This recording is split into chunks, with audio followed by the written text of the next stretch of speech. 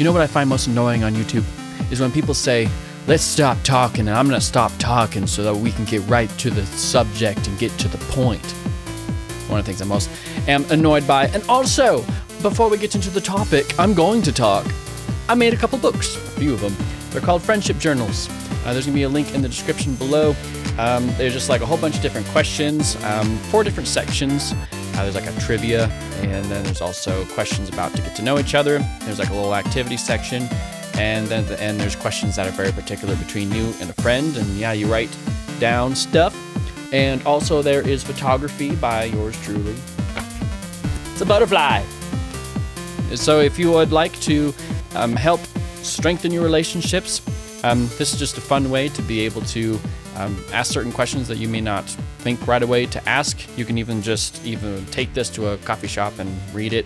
If you know someone who think that'd be an awesome gift, well, they are available on Amazon, just like everything else. So we are going to do the loop section of ENFJ, and I'm going to be doing a whole thing about all the loops. I did a little dive into it, and I'd like to share some insights.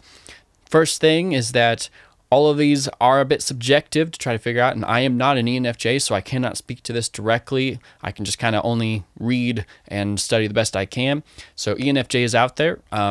Please give us your insights. Give us some practical examples. I know some ENFJs, and so I'm going to be drawing from some of what I've seen in their lives, and so I would like to just open up this forum just to be able to understand each other better. And so ENFJs, please, you are the master at this. I am not, and hopefully I'm just a facilitator for a good conversation. So with ENFJs, we're going to be going into the functional stacks with each of these personality types. Theirs are FE is their primary, which is extroverted feeling, and then it is introverted intuition, and then extroverted sensing, and then introverted thinking as their last function. And so when the ENFJ is in their prime, they are going to be exercising the first 2 functions, the FE and the NI. As they're experiencing the world through their FE, their NI helps like boil down their experiences. Very quick overview of that. And then when they're starting to go into pressure, they shift into their loop, and which is not a bad thing at first. It just kind of helps give a new perspective, and they're just kind of in pressure mode, and that's for all the different types. But then what can happen is that we can get stuck in these loops. And so I just want to describe what the loop looks like, and some things to help through it. And so what ENFJs, they're G's now. ENFJs, when they're getting stuck in their loop, a lot of things start to happen. They start to go outward a lot. They're more obsessed with the outward world around them. So them specifically is like their relationships, their image around what they look like around other people, because they are losing their stability in who they are, what they believe in, and so they are now turning to other people. They're also turning to materialism. So like if they start to get things, that's a way for them to feel like they're accomplished or validated, and so all of their validation is starting to be poured into the people around them, and they kind of go more and more outward, and instead of being trusting themselves of what they know is right and their morality and what they know, they start kind of slaving themselves to the expectations and wants for other people. It's a way for them to feel secure, feel safe about what's happening, because they're no longer trusting themselves.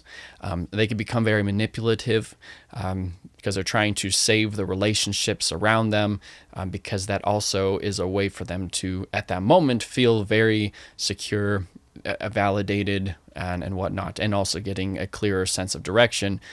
But it's on the backs of the expectations of other people. And this can happen for a variety of reasons.